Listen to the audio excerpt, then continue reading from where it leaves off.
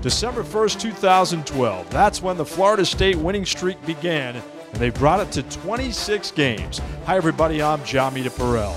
We are in Tallahassee at Doak Campbell Stadium, hours away from kickoff. Can the Eagles pull the monumental upset?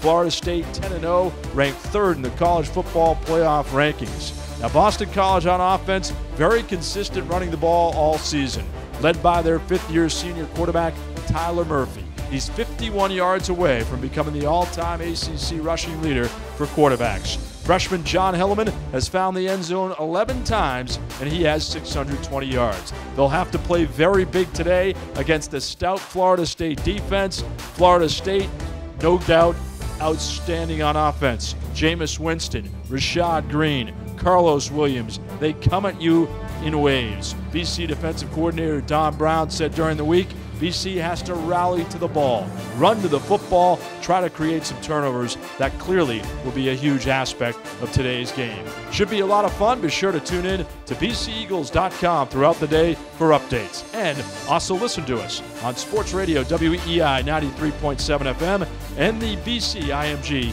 Sports Network. For bceagles.com, I'm Jon Meterparel.